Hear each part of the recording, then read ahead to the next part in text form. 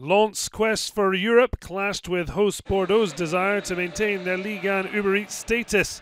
The Girondins are in meltdown off the pitch, and while victory would put automatic relegation to bed, top flight existence still under threat, just 2 points above relegation playoff at kickoff. Paris Saint-Germain and Monaco reaching the Coupe de France final means 5th earns direct path to the Europa League group stage, and 6th the new Europa League conference. Lens level on points with OM, but behind on goal difference. Goals as well as points could count for a lot.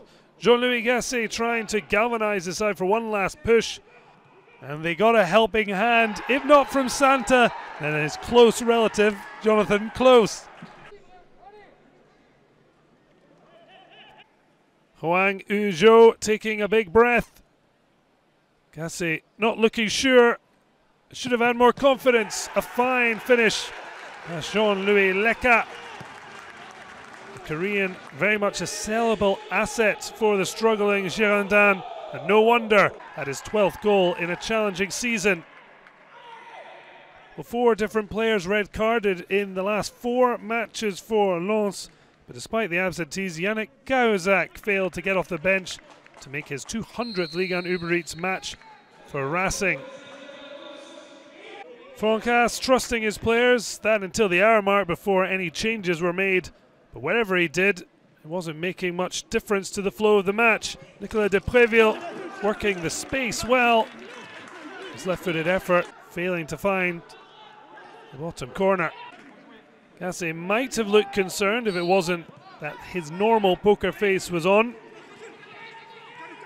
The Lens bench finally called upon Arnaud Calamuendo, testing out Benoit COSTIL, finding the French international alert as ever.